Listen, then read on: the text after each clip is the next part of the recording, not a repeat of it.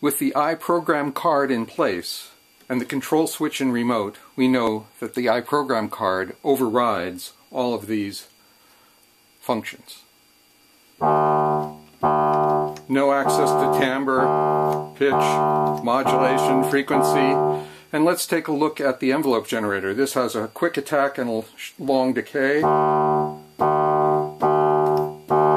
have no access to that. But I've been starting to program the iProgram app in the iPad while in both mode. So by taking a basic patch like this and then flipping to both, I can start to get more options. Let's look at the envelope generator. In both, now I can control the decay.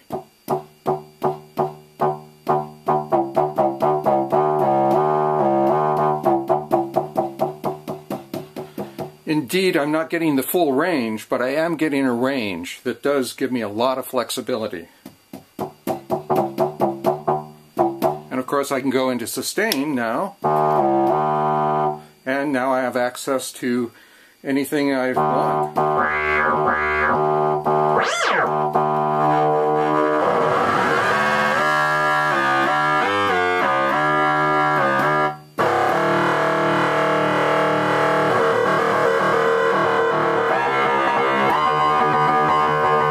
I have pressure going to the speed of the pulsar, which is set up to change the random voltage.